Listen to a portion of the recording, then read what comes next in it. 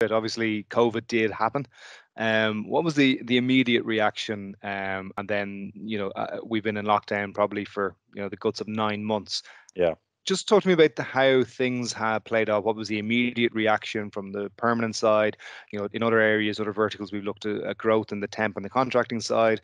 And then some companies just going, they had to get on a supply chain, things like that. They had to keep going, and they've just they've just made whatever adjustments they've had to over the last kind of 9 months to keep the show on the road.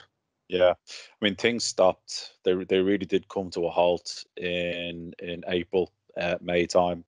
But tech is very resilient. Some parts were horribly affected. I mean anything related to hospitality, travel, aviation, all really suffered. People lost their jobs. Other areas, the more disruptive areas, did really well. Medtech, edtech, sci-tech, fintech in particular, they've done really well out of the pandemic, and they really began to scale as the months went by. If we look at some of the different fintech and medtech companies out there that were really startups coming into this year and probably not expecting to grow as much, they've had to hire very, very quickly because of demand.